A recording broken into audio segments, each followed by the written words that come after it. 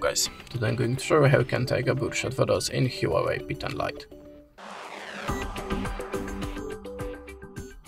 So now first open the camera up, swipe to the right side, and now just look for the touch and hold shutter button. Now select the birdshot or keep it selected, go back to camera and hold the finger on the shutter button.